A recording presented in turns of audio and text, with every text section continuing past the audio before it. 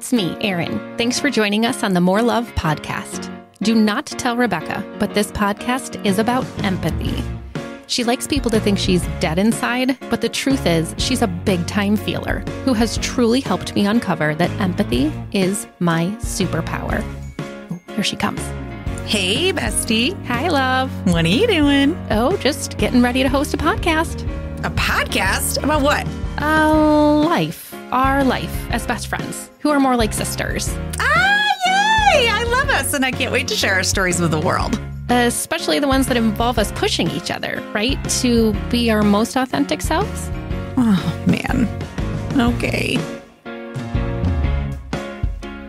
Welcome back to our 7 remaining listeners after last week's podcast where Rebecca went off on ASMR and pissed some people off. Well, I'm so sorry to you ASMR lovers. I actually don't know if that's true, but I just watched back that episode in preparation for it going posted, and I'm like, wow, you had a lot of feelings about that. You had a lot of feelings. And then you didn't warn me. What? That we were going to talk about that? Yeah, you said, we're going to watch these videos. Yep. And then I'm like, how did you feel about that? You knew I was going to have a reaction. I know. I thought you were just going to have a lot of questions. I didn't think you were going to throw fire. Oh, well, you threw some fire. Don't you know me? You threw some fire. So, yes, welcome back. We did have 1,008 listeners, and now we're down to 6. Well, so, it's fine. Do you see my hat today? I do. Are you a little bit jealous or a lot of bit jealous? I said to you, I'm actually curled my hair today, and if you bust out something I'm going to have to wear. Oh, you mean like a hat? Oh, wow. You know what's funny? It was hat day at school today. Oh my God, it is pink. And it's a pink one. Stop Here's it. your pink hat. Listen. I saw you did this at the fair. You did? I saw you post a picture. You're like, something about bring back white trash. I don't understand why this isn't a thing. It used to be. What do you mean? When? When we were in college. Oh, college. Like the Van Dutch years. What's that? Van Dutch. You know, see, look, Colt knows what I'm talking about. Don't ask Scott. We're not talking to Scott today, That's right. apparently. Scott is bailed. We can't talk to Scott. Actually, we could talk all about Scott because he can't respond today. I need to bring it back to the Van Dutch. Is that how you say it? Van Dutch. There is an entire docuseries on Netflix, Hulu, one of them, because it involves murder, scam, the whole thing. What is Van Dutch? It's a clothing brand. Oh. That like Paris Hilton made famous when she was on The Simple Life. Like, did she have one of these hats? Yes, she did. Everybody did. You act like I thought you're this too busy. Was something I just every time I go past these hats at the fair, I'm like, these are trash. I love these. And when I was talking to the woman, she's like, well, what do you want on it? I'm like, I want hearts. I need the background to be teal blue with black. No, you even got to pick the trashier, the better. The whole thing. All right. I love these. I really do not understand why these are not a thing. Well, they are now. They sure are. I wish I had one for you, Colt. I'll send one to you. I would rock it. Yeah. I feel like he would have a green one. Oh, is it because he has green behind his head right now? I don't know. It just strikes me that he'd be green. I disagree. I say navy blue. Navy blue's fine too. Oh, okay. Yep. That's fine too. Okay. Say Colt on it. Yeah, that's right. Speaking would have hearts and absolutely. Oh, okay. He's one of us. Okay. He doesn't get his own brand. Welcome to the More Love podcast. This is how we do it over here. We got to introduce Colt. Before we introduce Colt, why don't we do Hippie Voodoo Shop? Oh, wait. We can't today. Why not, Rebecca? Because I was so hyper-focused. I was hyper-focused on being on time because we have a guest, and always I'm late, always. And I was just focusing on the fact that we had a guest, and so I forgot my bag of tchotchkes. Yes. And I am naked. And, this feels very weird. And then you wouldn't even share any of your tchotchkes with me. Nope. I'm going to take a picture. She has literally one little mini jug of water in front of her, and she has her little like set for her earphones. What's in front of me, Rebecca? All the good things. Oh. Can I at least have the Absolutely gems? not. Absolutely not. I have. How does this feel, by the way? It feels terrible. How does it feel? I'd like to remind you of a time we were on a plane and you would not allow me to use your neck pillow because I had forgotten mine at home. And every 2 seconds you said what? You like my neck pillow? Do you want to see it? This is so comfortable. This is the best neck pillow I've ever had. Right? That's because Would you like to see my rocks over here? You can't touch them. I'm going to rub them all right now, touching them all, every single one of them. Oh, I have a candle over here that you wanted on yours. And I going to let that happen? I said, can I at least have the candle? You said absolutely not. Nope. I have 2 jugs of water. Okay. I have the thing over here to be able to push if I want to turn it off. Listen to me. Payback's a bitch. Yeah, whatever. I'm soaking this all in. You know where the empathy is right now? Dumpster. Gone. Dumpster fire. Gone. I would love to set an affirmation for today. I'll take care of it myself. I'm sure it says release all the things. I'll take care of it myself. It says be yourself, whoever you want to be.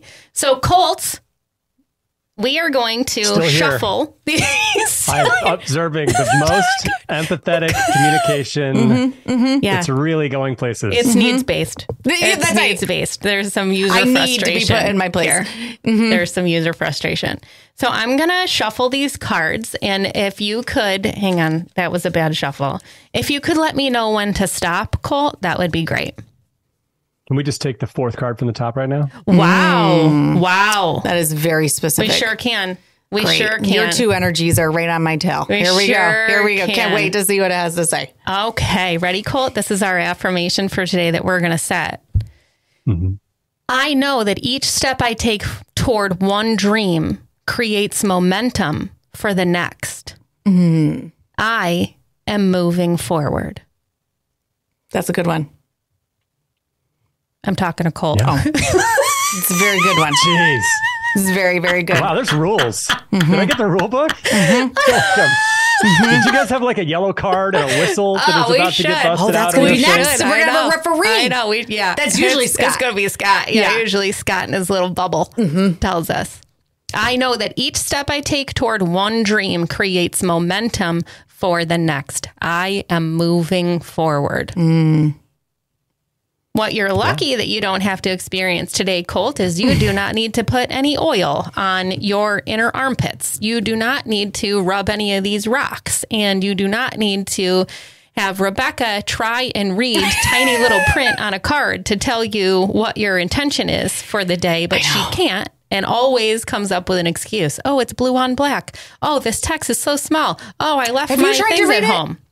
No, because you don't let me. Too small. Fine. Next week we're switching. How does it feel? Terrible. It doesn't feel good, does it? No. So, would you like one of these rocks? Yeah. Okay. How does that feel when I pass these to you? Have one? Does that feel better? Yeah. Okay. Maybe don't be so dead inside. Maybe try to be nicer to people. I want the big one. Oh, Colt, we have a lot to work on here. We do, Colt. We do. And we're so happy that you're with us to work on it. I am really excited to introduce you to Colt. Now, first I need to say this, Colt. We have an interesting history with guests. Okay? So I need you to be as prepared as you possibly can be here. We've only ever had on like a watch list. Yeah. We've only ever had one guest. And then after we had the one guest, people were like, he was really nice. He was great. We didn't get to hear enough Erin and Rebecca. So how about no more guests? Okay. Ooh, yeah, sure. Right? So no pressure, but you are guest number 2. You are guest number 2 coming on the heels of lots of energy being thrown into the More Love podcast. Yeah, I can dig it. Do I think you can hang with that? I sure do. I do too. Sure do. So let's introduce Colt so that he at least has a proper introduction before people start throwing shade. Okay. Yeah. It's either Colt or strike 2. We'll see how we get. Right. How many guests will they go to before they stop bringing on guests? No, that's totally not Colt. So, gosh, Colt got introduced to me. Has it been a year? A year now? At least, yep. At least a year. So. Through Concern Center. And when I say that Colt is a marketing genius, he will blush and he'll be like, stop it, I'm not. But I really mean that. I mean that with my entire soul.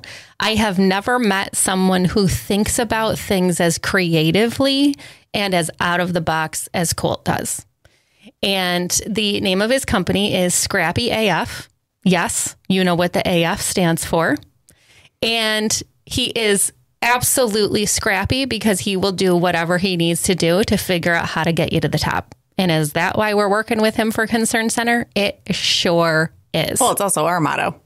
What? Damn. Be Scrappy? Yeah. Absolutely. Do all that. Yes. Totally. Everything you need to do. Yes. We very much relate. Absolutely. But I'm telling you, Colt, there is something about your soul that speaks to mine. There is something about the way that you process things, think about things. We have been connected in some other life, as Rebecca would like to say. I don't know if you feel that way, but I do.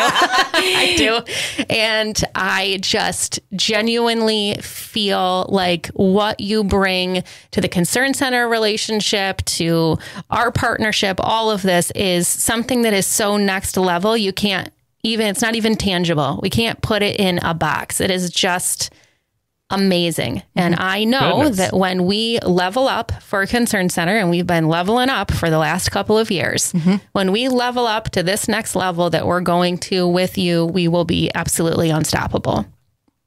I love to hear it. I'm very excited about it. Of course, I've been tracking the story for a long time. Big believer, and like the energy that's behind it as well. Awesome. We love it.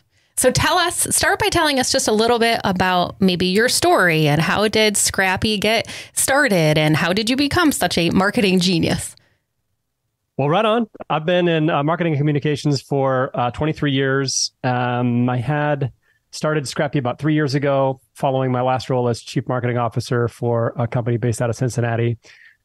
And really just kind of observed, because most of the companies that I've supported have been in the B2B space, and they're really doing a bad job in the B2B sectors to connect with humans. We've seen so much great intelligence in the B2C sector, like consumer packaged goods, household stuff. But we do great. I mean, consumer brands do a great job of connecting to people emotionally. They understand needs, they understand feelings, and they communicate in those spaces. And then you go to the B2B sectors, and it's like, we forgot that these are still humans. Like, yes, it's business to business, but businesses are people. Are still people. There's totally still people. And we've just absolutely missed the boat on that. And, you know, if you bring some of that intelligence from the B2C sectors, the business to consumer sectors, into the B2B areas where no one's told a frickin' joke in 10 years, has no personality, it's like you can easily help brands absolutely dominate in their sectors. And I don't think I'm a rock star marketer, but I'm playing in a field where if you leverage those strategies, you'll go far fast. Yeah. But you know what those strategies tap into, Colt, is this incredible sense of being able to understand human beings, what their experience is, what they like, what they don't like, what they think is funny, what takes it a little bit too far. And in my experience, there's a great sense of self-awareness and empathy involved in that. I've always said I'm not a great marketer, right? I am not someone who has any degree of marketing experience whatsoever, but I'm incredibly clear on what moves me, what I like, what I don't like how I feel when I'm watching something, when I see something and I'm like, ooh, that really spoke to me. That is why every time I see some piece of art or some piece of like marketing design that really speaks to me, I pick that up and I have to have it because there is something in a human quality associated with that just touches me in some way. If it doesn't move me, I'm not interested. So there's a massive human component to what you're talking about. And I can relate with that and love that. Love that. Yeah. And your authenticity about it is one thing that you say you're not a great marketer, but great marketing is authentic, and you are a very authentic person. You don't try to get a person excited. You are excited, and that's what makes them excited, right? You're starting in the right place. Yeah. You can see this as like kind of a cycle. If you start from your own excitement, then people get excited. If you start from, I want to make this person excited, it doesn't work the same way. Yeah. That's a really good point. That's a really good point. Such a good point. Interesting. Right. And what you and I both share, Rebecca, is we can't fake it. So we couldn't be out there being like, you know what I love to do? Brush off cars at a car dealership in the middle of winter. Get excited about it, right? Because that ain't it. We do not like that stuff at all. Right. And so we can't fake it. thank God you love Concern Center, or at least you love me. I don't know, one of the two, but you can at least hang with it in that sense. All right, it's funny. Oh my God, that's awesome. So one of the things that we were hoping to talk with you about today, I gave you a very long list of this is empathy and what are these things associated with empathy do you really like and those types of things. Yeah. And two things popped up for you. One was you don't have to be vulnerable to be empathic, but you have to be empathic to be vulnerable. Something that ironically we talked about with our first guest. And then the second one is talking about empathy and needs-based communication. Can you say a little bit more in your mind about what needs-based communication is and how empathy plays a role in that? I absolutely can. Thank you. Thank you. Appreciate that question. I would love to couch my response to that in a little bit of a story. Love it. Love stories. Love it. So we love stories. Like a real story, but we can say that it's based on real events. So let's have this fictitious couple, husband and wife, in the house together. And I choose the husband or the wife differently each time. This time we'll have it be the wife is very distraught. She's going all through the house trying to find something. She's trying to find her pink pencils. And she's gone through all the cabinets. She's gone through every drawer, flipped up the couch. Like she's in a frantic search for her pink pencils. Husband, not engaged, no idea. Like he's heard her say several times, "Can't find my pink pencil." Not really engaged, not understanding why that's important, why that's valuable. The reason this is instructive for us in the conversation of needs-based communication is because this is a very common type of disconnect that occurs between people. There are needs at play here, but they're not actually being communicated.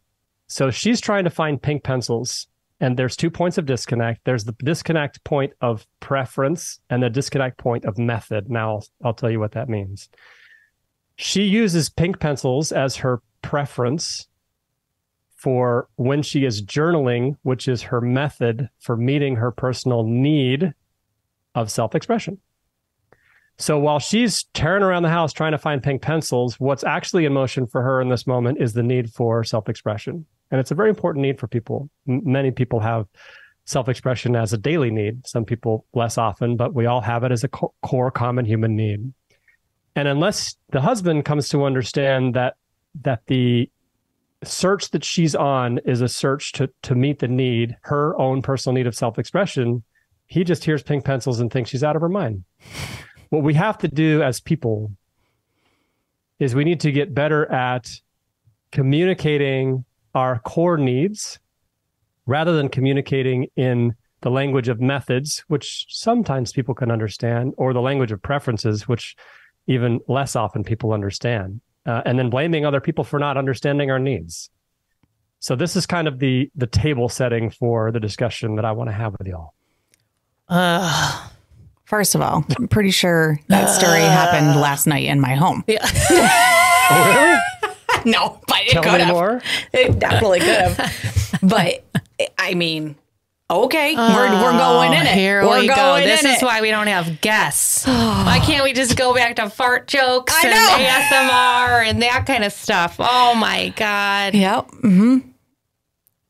Yeah, this is where our language gets sideways, and it happens in the corporate space too, but we'll start at the personal space. I first got introduced to these concepts when I encountered a communication philosophy, a communication methodology called nonviolent communication. This is the work of Marshall Rosenberg. And the phrasing nonviolent communication, anytime I mention it to people, brings up this idea, Colt was a bit of a heavy communicator. Or dangerous kind of individual. I've been studying nonviolent communication. They sort of reflect on some imagined version of my past, but I'll give you the top of the book here. It says, if violent means acting in ways that result in hurt or harm, then much of how we communicate could indeed be called violent communication. And that is sort of the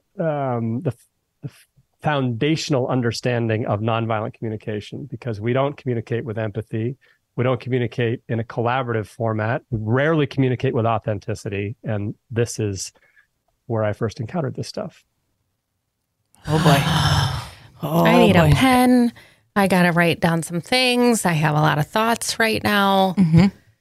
Let's just do a gut check right now. Rebecca, at a scale of 1 to 10, how nervous are you to have this conversation? Oh, you know what though? I'm not. I actually very much enjoy this because it's not about dissecting things I say. It's about, I very much resonate with this. Very, very much so. I need you to say more about that. I am a 10 out of 10 on the want to puke scale. Because you always, but this is where you're, again, your superpower. You're always like, they may be saying that, but that's not what they mean. Yes. Yep. That's what he's saying. Yeah, so I'm aware. It just never happens for me. Well, right. I'm real clear. I'm so uncomfortable right now because I'm constantly the one who's like, I didn't hear you say pink pencils. I heard you say self-expression in your journal. And I know where you keep your journal. And I know what page you're on in your journal. And I know what you've written in your other pages of your journal because you told me about those things. And not only that, but I bought you these pink pencils and I have a spare for you because I want to make sure that you're completely covered at all times and not uncomfortable. That's what happened with the pink pencils. I know. And you want to know who gets me pink pencils? No one. Well, you do sometimes. I do. You give me pink pencils. I do have friends that give me pink pencils. But if we're talking about relationships, I struggle with the pink pencils. Yeah. So, I mean, like, this is very common, but can you identify in your own experience, where is the disconnect? Because you have an extreme capacity to identify the needs behind the preferences, behind the methods of people communicating. At least 2, if not 10 points of disconnect, you have a fantastic intuition for that. But where is the disconnect? Why is it that people around you aren't understanding your needs? That's a great question. My superficial answer, my go-to answer, which may or may not be true, I think if I looked a little deeper into it, I would probably be more to it, is that people just don't take the time to get to know who I am as a person. Okay. Yep. You both hated that answer. No, you both hated it. Colt looked at me like I had 16 heads. And you know what Colt said? You know what Colt's eyes said to me? Yeah, that's a good answer. What is it about you though? What about you? You, not other people. What about you? And then you looked at me just with this like, no, here's the look on your face. You going to go there, Halligan? You're going to go there on the podcast? That's what happened. It's true. It's true because my answer is you don't actually show people who you really are. You're so busy being neat. I'm going to step out for a second. Let you guys talk about this.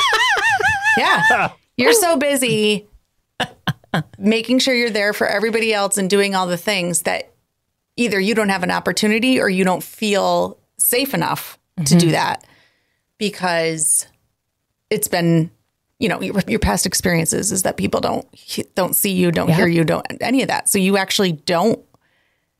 I don't even bother. Nope. And I just do a masterful job of saying just enough that people are like, I'm so close to her. I totally understand her. I totally get her. But don't allow myself to go to that vulnerable place with people because my past experience has been I test and I test and I test and I throw a little bit out there and am constantly disappointed. That's it right there. If you have that fear that if somebody actually knew your needs and they demonstrated to you that they weren't important enough to meet, then you would be reflecting on yourself internally. Yeah. Ugh. God. Are we all done? Okay. Thank you for coming. Thank you for coming. What the hell is this? Great. Is this what it feels like to be on the other side of a conversation with me? Yep. I'm sorry. That's a lot. Say that again. That was absolutely beautiful. And like my hands got sweaty when you said that. You want to rub your rocks? So you said, I need some rocks over here and some water. And let's go back to the hippie voodoo shit. Okay, get her some cards. I'm just picking these all up right now because this is all sorts of uncomfortable. I brought my own cards. Oh, no, you didn't. Are you serious? What is it? I am. What kind of cards? They're hippie voodoo cards? This is called Grok. Oh, I cannot. Grok Your World. What is Grok Your World? Grok Your World. So Grok was actually created from NVC. This is a group that creates tools for people to put this communication methodology into practice in their personal lives. And the Grok card set is 2 decks of cards. One on the left, one on the right. Fire and heart. What are those symbols? Heart and what was the other one? Kind of a sun. A sun. Okay. All right. I'm grabbing more rocks. I love when she becomes uncomfortable. Okay. This is great. Okay. This is great. Bring it on, Cole. I got them all. Bring it on. Geez. The deck with the hearts on the back is probably 50 or so, I think, cards. And on each card, a single word. And each single word is a feeling. You can throw those in the garbage. So here's what you got, right?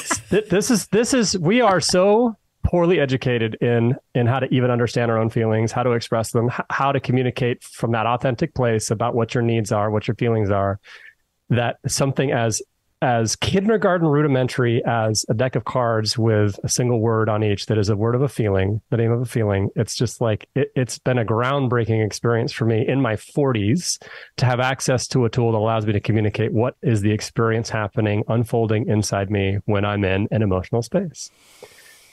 And the ability to go through this deck of cards and find the words that name the feelings that I am experiencing and lay them out in front of me, take that internal maelstrom and put it in front of my mind, in front of my eyes, and see what it is that's inside of me has been absolutely a transformative experience for me in my life. Not only in reflecting on my own experience, but in communicating to my partner, Julia, what it is that I'm experiencing, or in other conversations, like when my son, Adrian, is in heavy spaces and he's having difficulty communicating, and public education did not remotely give him the tools to do so. Oh, we're very Here aware. We go. This is the tool that we found. And man, what a difference. Game changer. Okay. Game changer. I've already ordered them on the Amazon. Yeah, right. Yep. Not returning those. On Amazon. And then the second deck, each card in the second deck, these are the needs. So you have needs like accountability and competence and respect and understanding and dependability. These are our core common human needs. It's like a 99% hit rate. People read through these cards, they go, yes, yes, yes, yes, yes, I have all these needs, right? And they've done a good job of, on the feelings, they've done a good job of eliminating judgment-based words like, I feel abandoned. That's not a feeling. That's a evaluative. Let's unpack that to the real feelings that you're experiencing. And on the needs side, I think they've done a really good job of just honing it down to the core common human needs. And when I lay out the cards that express the feelings, and then I grab the needs deck and I go through the needs deck, ask myself, what common human needs are at play for me that are creating these feelings? And of course, you can do it with positive feelings, but usually when you have positive feelings, you just want to enjoy them. So you don't I want to go get the deck. Yeah. So you could sort of do a shorthand version in your head. I'm feeling great. And it's probably because these 4 needs are being met in a really good way for me right now. The reframe on that I think is interesting is that it's about these needs being met as opposed to I'm having a great day because the sun is shining, right? Instead of I'm having a great day because my need to feel connected to something bigger than myself is being, met. That's a really good point. So we often find these external things that we can connect with or say that we feel good about as opposed to the needs that we have. I think that's really interesting. Yeah, it's been a valuable eye-opener for me. I have come to believe, and I don't know that everybody shares this thinking, that every feeling that I will experience, positive or negative, is a function of needs either being met or not being met. That's just the one-to-one relationship. That's how it works. I mean, when you what's the word? Break it down? Right. When you get down to its core, raw sense, are my needs being met? Because somebody could say something or do something or be something today when your quote unquote needs are being met and you'll have one response. Tomorrow, the exact same scenario, but your need is off, something's off, it will affect you differently. And love that. The compilation of people that are in your life impact that. So if I need my partner to fill a certain amount of needs, but of those 10 needs, 8 of them are being fulfilled by my closest girlfriends, then I only need him to fulfill 2. Right. But if my closest girlfriends are only fulfilling 4, then I'm going to be putting more on him to fulfill 6. Right. Well, that one should be like repeated because that is a very important sort of recognition of how the needs play out between partners and community. That's really strong. Because of what we put on our partner? Yeah. Yeah. Our expectation. There seems to be like this increasing dynamic in our Western culture that your partner needs to be your meter of all needs. And it's like, please don't do that. That is so dangerous. We talk about that all the time. Yeah. You think that's a Western experience that we have created, that we expect our partners to be the ones who fulfill that for us? I think more and more that's the case because we have elevated this idea of self-reliance, that you stand up your family as a singular unit. You have your own white picket fence. You've got your own household. You are separated by tens or hundreds of miles from, the ancestral line of your family, the parents, the grandparents, they're cities away, states away. And we exalt this. We mark it as a sign of strength and success. In other cultures, it's not the case. The "it takes a village" is a real thing. They're very much connected with community. They're very much connected in their ancestral lines. They have, parents, grandparents, aunts, uncles. That whole reality is very much alive, and it's not a mark of you can't do it on your own. It's a sign of strength to have a family in that way. I think that there's a real difference in terms of how we view things in the Western culture that has cost us in many important ways. You're describing my family, Colt, without even knowing it. So we built a house 2 years ago, and my parents lived in Syracuse, New York. My brother lives about 10 minutes up the road from me. And we had a lot of conversations about what does the future look like in terms of their aging, in terms of where they're going to be, where my brother and I are going to be, what does our family circumstance look like? And we went through a million different options, them building a house, us building a house, them moving into an apartment, us staying where we are, all of these different things. And ultimately, we decided that we were going to create a shared home environment where my parents have an in-law house attached to my house. And in between our 2 houses is essentially this completely separate area where we have a laundry room and a pantry and a coat closet, right? So we each have separate living quarters. They have their own entrances from the garage. We are the only ones who have an entrance down to our basement. So if they want to go into the basement, they can, but they have to come over on our side. And part of my thinking associated with that was, one, it's so important for my son to have that really close connection and relationship with his grandparents, because I had a very close relationship with my grandparents, and that was really big as a part of my upbringing.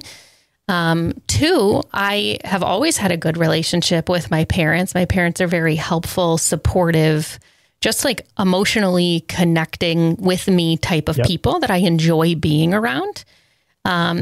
And they're another set of hands. We now have 4 adults in my house for 1 child, which is incredible. So something as small as, Carter getting up in the morning, having breakfast ready, being taken to school, going to Taekwondo, participating in all of these things is now a shared responsibility across our family.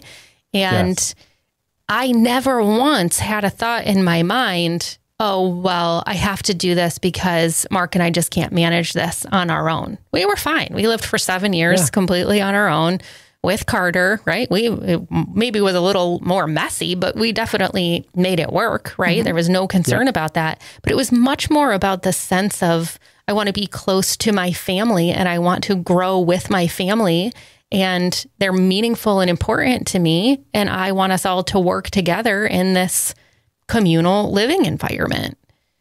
Yeah. And when you tell people about that, Are you getting like, girl, you're out of your damn mind? Like, what kind of reactions are you getting? I get a mixed bag. One, a majority of the reactions are, there is not a chance in hell I would live with my parents living next door. Yep. Right. Yep. And then the other reactions I get is, oh my God, I'm so jealous, because it would be so much easier if I had a healthier relationship with my parents and they lived next door. Sure. Now, don't get me wrong. There's some stuff. Right. As with every family. Right. I like to joke that my mom is just exacerbated all the time. She's like, just nervous constantly about everything. Right. And I'm like, Mom, my gosh, we don't need to, like, holy cow. And she jokes with me that I'm just on my tranks and I don't care about anything. Right. So we definitely have different ways, but we had to communicate through a lot of that stuff. We've had to figure out, what are their needs? What are our needs? Like, even something as small as, how do they expect my son to be taken care of? Is that their responsibility or my responsibility? Mine and Mark's responsibility. That's a lot easier to kind of quantify and articulate that piece about the individual day-to-day aspects of care. But what you said a moment ago is a lot harder to sort of wrap your head around and quantify this idea that, well, what does it look like to be in the energy of a person who is constantly exasperated? And then how does another person respond and help to address that energy in a positive and productive way? Never going to get that education outside of having the consistent experience of you and your mom interacting in that relationship, and how valuable for that to be present in his life. Yes. And how we bring humor into that, right? Because my mom will have this exacerbated response to the fact that, a jelly bean fell on the floor. And I'll be like, Mom, are we serious right now? The level of, like, oh my goodness, that just happened. Like, it really just doesn't matter. Right. And then she'll be like, well, maybe it matters to me. And I'll be like, maybe it does, but maybe keep that shit to yourself, because you had me running from downstairs thinking someone's arm flew off. Right. And then we'll start to laugh. Right. And we'll both communicate. Like, I have a need that you're not exasperating, like, in the event that something really tragic didn't happen. And she has a need to express the fact that when she's in a moment, she needs to be present in that moment, regardless of who's around. Right. And when we're both in the same house, we need to figure out how we're going to manage that while my kid stares at both of us like, well, you guys are nuts. You guys are absolutely nuts. Yeah. Do you know, so I, if I may suggest, when communicating about what you experience when you observe that energy, is to speak about it. Like, when I observe this heightened energy of bordering on panic with this energy, what happens for me is that my need for, like, a calm and peaceful experience, that's a need that everyone's going to hear. She'll understand that need herself, gets impacted. And from that, I feel these ways. This is what comes up when my need in those things are sort of being compromised. I feel this. So here's my request. That's the general format that you get into from nonviolent communication. It starts with that observation. Like, here's the example they have. I hear you say you won't have the report complete until next week. Then it goes to the feeling, and I'm feeling some frustration and concern. Then you talk about the needs. It's important to me that our team is timely on reports so our production team can be efficient. Then to the request. Would you tell me what is preventing you from completing the report and what our team might do to get it finished by 4 p.m. tomorrow? So that's the cycle, right? It's observations, feelings, needs, and requests. Observations, feelings, needs, and requests. You want to know what would make all of that a whole lot easier, Colt? Hey, what's that? If I felt that when I put an observation, a need, and a request into the universe, someone actually gave a shit. Okay, I can dig that. But here's what I want to encourage is that we want to make sure that we're communicating with your actual feelings and relative to needs that other person knows well. What if you're not clear that they know those feelings well? Right? So as a highly sensitive person, I can tell you from a needs-based experience, whatever Rebecca brings to me, I'm there for it. Right? Because I'm highly empathic. I'm in her experience. Even if I've never experienced it myself, I'm right there with her. I might as well have been experiencing it. Right? But when you are an introverted, highly sensitive, highly empathic person, the trifecta of all feelings, right? And you are someone that often does not feel that people feel things at the level that you do, understands needs at the level that you do, right? That you are, for all intents and purposes, on this island. And that's to circle back around to what we talked about before. There's a constant feeling of disappointment that, yes, people will get to a 7 out of 10 with me, but very rarely will people get to a 10 out of 10 where it hits me to a point where I'm like, wow, that gave back to me at a level that I felt very seen. I felt a little uncomfortable. I felt vulnerable, right? I mean, that happened during the conversation today, Colt, when I said, oh, wow, is this what it feels like to have a conversation with me?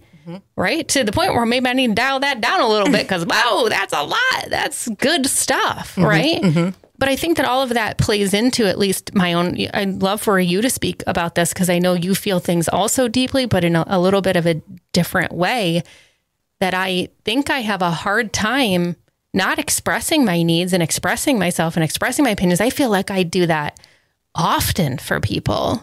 It's what happens with that usually makes me want to crawl into a hole and be like, well, that's great. I literally just was super vulnerable about what my needs and feelings were, and it got trampled or it was dismissed. Right. In some way, shape, or form. Did you, when you expressed that, I really appreciate you sharing all this. This is exactly, I'll first say that I don't consider myself a person who experiences at the same amplitude, right? Like the magnitude of the experience of feelings. As I observe, I'm not in the high amplitude feelings feeler. I know that that's true about myself. As you talk about this sense of you've communicated to another person what your needs are, have you also made specific and discrete requests? Yes. Okay. I appreciate that. I'll write them all down and tell you exactly what to do step by step. Is still don't happen. Okay. There you go. So here's where the fear happens, because this is what you're afraid of, is that you've shared it and you've been explicit about that this need not being met creates these feelings for me, and I have the request from you that looks like this about those needs getting met. Yep. It is possible that in these communications you learn about another person that they are not interested in meeting the requests for your needs. Is it that they're not interested or not capable? And is there a difference? There is a difference. There's certainly a difference. Like that if you're getting the sense that they're aware that they lack the capacity or understanding of how or whatever, and they're communicating to you in that regard, I'm unclear on how to do that. I don't have the instincts to make that happen. I want to learn how. I'm interested in becoming a person who can consistently meet your needs in this way. That's one thing. If it's like you make the request and you've made the request however many times over however many months or years, and you can see it ain't happening, you got to make a choice. Thanks for coming today, folks. I know. I can't. Thanks for coming. Can't do it. Thanks for coming. And that right there is the valley in which I struggle constantly, because I have a very hard time discerning the difference between people who are incapable and people who are choosing not to. And my go-to is constantly incapable, which makes sense because I'm a mental health provider and my job has always been to sit with people and to help them be capable.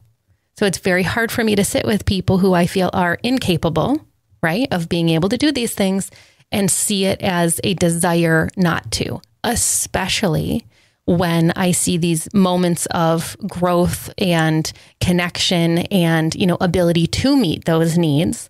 And then I get my hopes up that I'm like, see, it is capable. It is possible. We can do these things, right? Only to then be disappointed, to then be in a situation where I'm like, God, again, are we just at a new level of not being able? Like, did we master that one level and then now we're at this new level, right?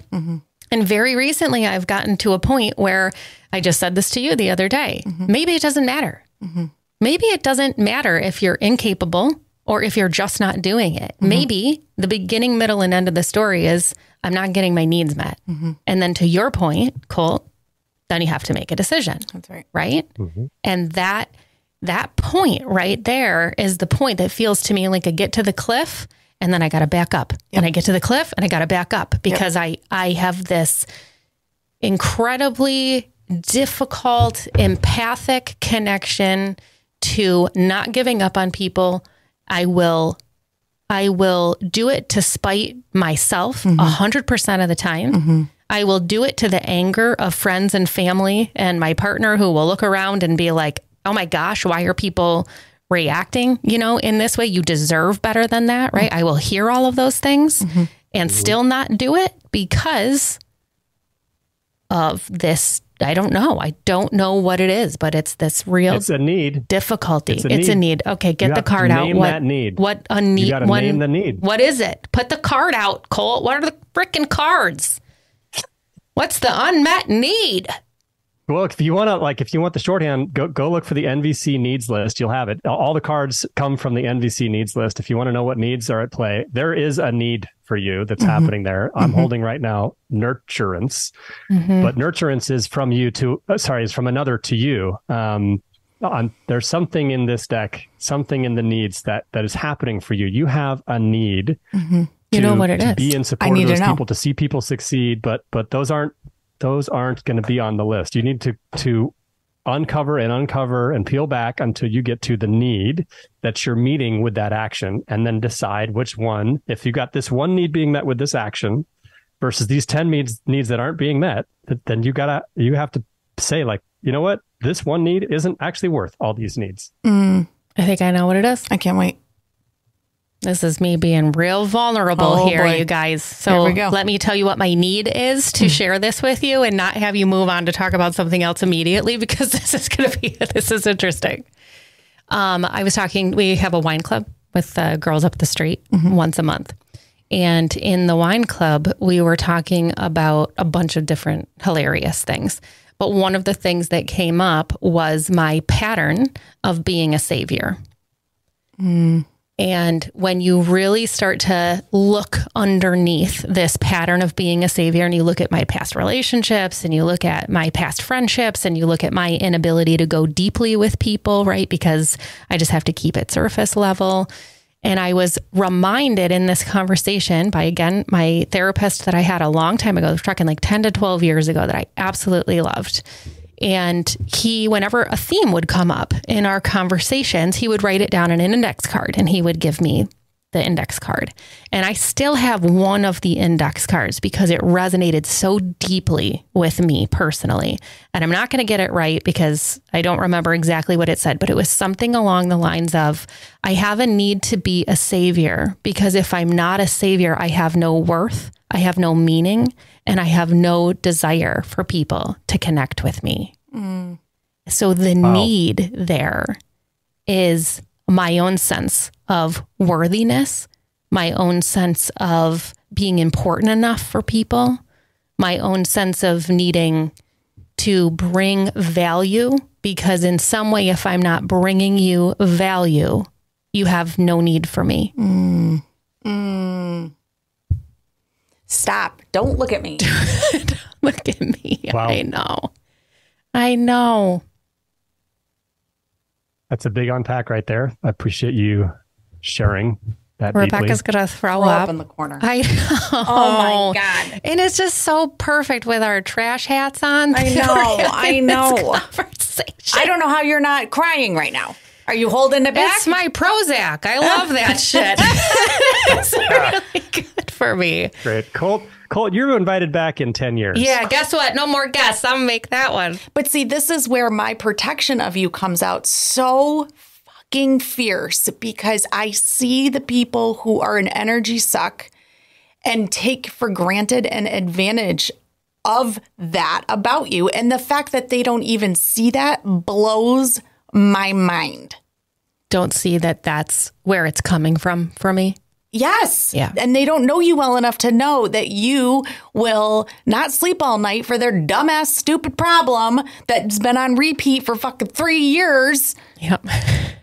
See, now I'm getting angry. I got to get out of that. Now I'm mad. No, it's perfect. People relate with you. And I think that people, when they this is how you show your love. Mm-hmm. This is always how you show your love, right? Is in protection and in turn it off and in, you care about me so deeply that one, you want to make sure that no one is taking advantage of that, but also you're someone who sees me to the depths of my being and cannot possibly understand how there would be any level of association with worthiness associated with being a savior.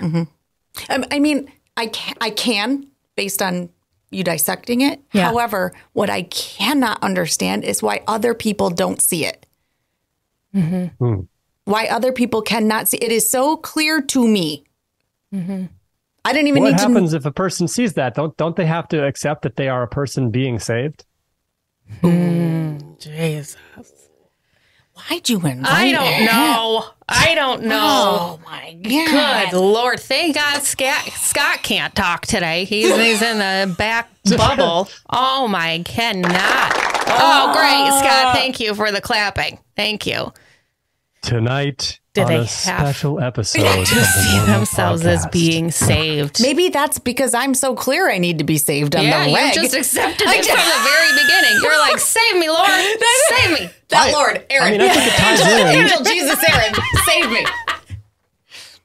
I think it ties in with this idea of, we were talking about this, sort of the Western culture has exalted this, this independent perfection being. Like, if you need help from somebody, if you need community, if you need a confidant, if you need anybody to elevate you, well, you blew it. Like, get over your shit, get it together and carry on, soldier, right? Like, we have just valued so many tragic things, honestly. And in other cultures, this idea that I recognize that my needs get met by these 8 people, right? And that doesn't mean that I needed saving. It means that I am weak. A person who's benefiting from an amazing community of people. Yep. But I think that comes back to what he just made me think of when you asked me the question about how did I know my quote unquote role or my place in the world, and how am I so comfortable there? Not that I don't want to grow, be pushed or anything like that, but I'm very clear that I want to remain here because it allows me to do X, Y, and Z. I don't have the need to compete with anyone ever. Like, you do you, man. I'm going to do me. And maybe we can do something together. Maybe we can, all the things. But I don't ever feel the need to do something that makes me look better than someone else, or be more successful, or have a better title, or more money, or better things. What's the need in that, Colt? The need to fit in? She said there is no need. I mean, that's really I don't have a need. There is no need for the need. No, yeah, but that's what I'm saying. Like, it doesn't. My needs are met in that way. I feel very confident and very comfortable, where other people who are constantly striving or changing jobs or this because they have this need to be an authority or a expert. Or a self-made man or woman, right? Yes. And you've always been, you always have. You've always just, people have been like, hey, would you like to take over this executive director role? And you're like, I would rather not. You can double my salary and I will still say no. Yeah. And that's always surprised me. But it's so natural. You just stay in your lane. You know your lane really well. But please don't hear me say I'm never trying to grow, get better, expand. Nothing like that. I believe everybody should do that. But yeah. Well, that's the whole Gail and Oprah thing, right? You don't desire to be Oprah. No. Right? No. I think that accepting help from others threatens people's sense of their own solo, I got this capacity, which I don't believe in. Yeah. I don't think that that's the way we need to be, but it is a value that we've elevated, and it's problematic. It is problematic because, well, for many reasons, but I think You want to talk about self-worth.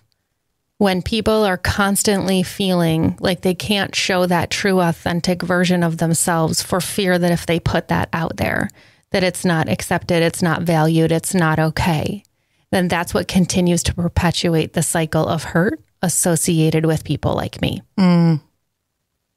So if out of 10 people that I'm looking to save, if 10 out of 10 of those people were like you, I need to be saved in these particular ways, right? I don't need to be saved in these other ways, but I do need help in these ways. And this is how our relationship works really, really well. Because I don't let you oversave and you don't let me do this other thing, right?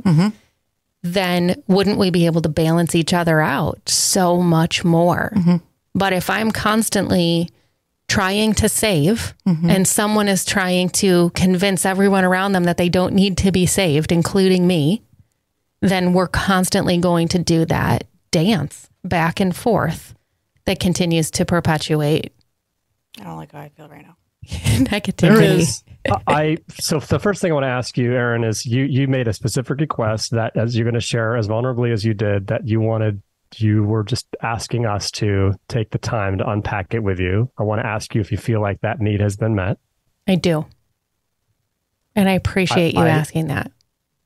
Right on. I want to make a suggestion about us using this language, the word specifically of saved. Supported, I love it more. Saved is harder for people to accept that they need. And it's also more burdensome for the person doing the saving. Yeah.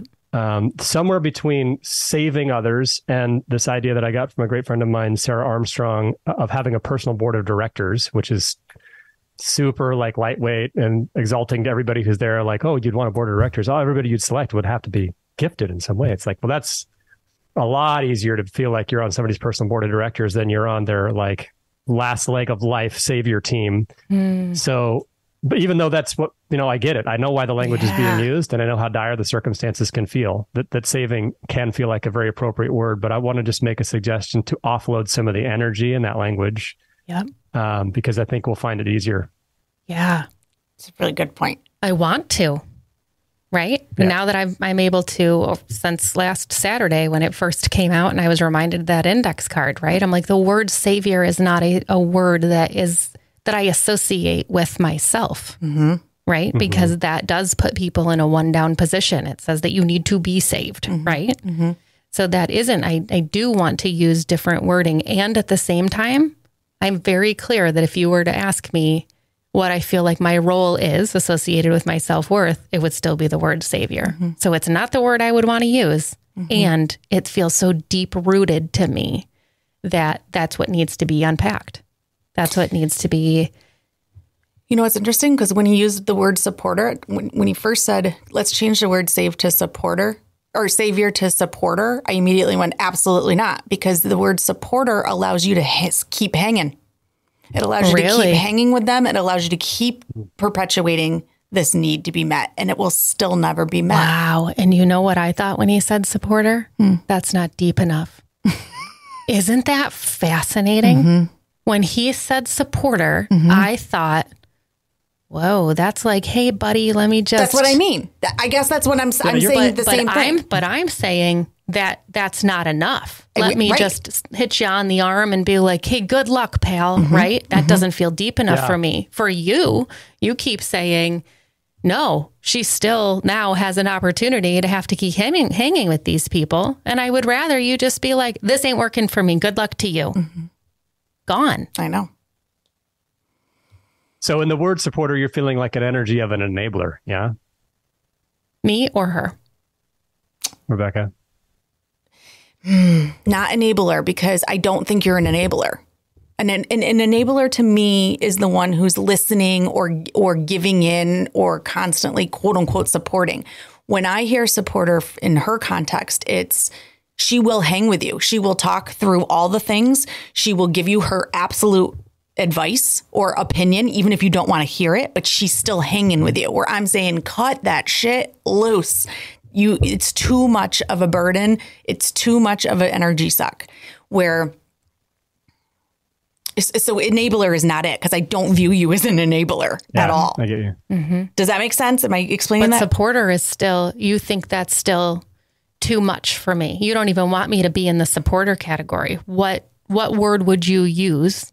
No, I do want you to be in a supporter category. But what I'm saying is if he eliminated the savior word and moved it to supporter, you will always remain in a place where your need is not met.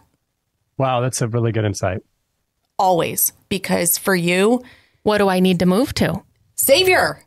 You don't want to be a savior. You don't want to make people feel like they need to be saved. So that's going to make you feel uncomfortable. Does that make sense? I need help. I can. So let me try it. Yeah, please. So here's what I'm hearing. She speaks Colt better than she speaks me. Here's what I'm hearing is that if we downgrade the language around what you're doing from savior to supporter, the weight of what it's costing you kind of comes off, even though you're playing the exact same damn role. Do you want to be the savior of 8 different people? Wow. Ask yourself that question with the magnitude of that word and then decide that's what I want to be, rather than allow you to sneak through the under the bar with the word supporter. I'm a supporter. Well, you can decide to be a supporter. How come when other people say the same things I say, you get it immediately? I can't. I thought you were saying, don't even go to supporter, go to, I hate everyone and we're not talking to anyone again. You're saying, don't let this bitch off the hook. You call her a savior. You let her know what she is. Yes. She needs to feel every moment of that savior, because I don't like that. I know. I don't want to have to be a savior. I know. Right? That's why if you went to supporter, it's like, oh, that feels good. I feel this is my lane. You do not let her off the hook. She is not a supporter. She's a savior. In fact, I'm calling her that every single day. That's she has to see it right in her face and be like, oh, I don't want that attached to me. Well, good. Change it. Yeah, that's nuts. Holy therapy hour here, folks. Few things are clear to me. One, this trashy hat is still as awesome as it was in the beginning of this conversation. Okay? It's even better when you're talking about important things. Number 2, Colt is as amazing as I said he was in the beginning. I know. Number 3, there are no more guests. We're all done with the guests. It's too We much. are all done. Thank you for being the alpha and the omega of the guests here, Colt. All done. It's because she doesn't like being on my side of the situation. Nope. Number 3. Okay. What an honor. Or no, 4. I think we're on 4. I am now the one who's dead inside. So congratulations. The new podcast is about Rebecca taking y'all on her hippie dude journeys. When she remembers her cards, we're going to drink our Dunkin' Donuts. We're going to rub some rocks. And that's what you're going to get from us from now on. From now on. Welcome. Congratulations. In all seriousness, even though that was all 100% serious, 100% serious. Colt, you're welcome back on the show when Rebecca is the only one here. Anytime. I'm really happy that Scott could not chime in. I can't even imagine.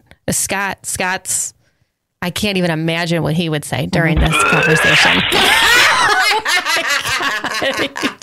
I'm visualizing and I'm preparing myself for the ride home. Oh, ride home. I hope you are. I know. I hope you are. I hope your afternoon's clear. I know. I probably the evening too. Yeah. You're not kidding. Holy cow. But in all reality, if anyone after this is like, you know what, I need more Colt in my life. Right. How do they get in touch with you, Colt, for all of your services? Yeah. Well, great. Thank you for asking that. I invite the email, right? What do you say? Well, when it was 1,000 people, I was intimidated, but since you cut it back to 6, that's right. Yeah. I invite outreach to Colt Briner at Gmail, Briner, and would be delighted to hear anybody who's got stories about their own pink pencils, how they've experienced that in their personal life, in their work life. This is part of my own purpose and mission. And I love having conversations about this stuff. Do you still have your podcast, Colt? I don't have that podcast for at least the time being. Sarah was offered a really great role with a company that she just needed to give her full focus to. Awesome for her. All blessings for her to be in that role. I think it's fantastic. And I actually think that company is going to have a real impact on American healthcare. So I'm all about it. All about it. That's awesome. Well, you're just backburnered for right now, but you can always come on the More Love podcast whenever you need your fix. That's right. Yeah. Well, let's see the feedback you get, and then you let me know. Oh, okay. Yeah. Okay. Yeah. By the way, I'm not reading the comments this time. How about that? How about that? Were we supposed to end with an empathy problem? We sure were. Is that happening today? Hell no. We are all done. We are all done for today, folks. This has been great. Imagine if I actually did bring my oils. Yeah, right. I need, to bathe in it. I'm not sure which one, but whatever. So this is from one trashy hat signing off to another, saying thanks for joining us on the More Love podcast. I loved that. Me too. Isn't empathy amazing? Well, we're amazing. I don't know about all this empathy stuff. That's fine. I accept you wherever you are. Oh, God. I love you. I love you too. And if you love us, please like and subscribe to More Love, the Power of Empathy podcast, wherever you get your podcasts. See you next time.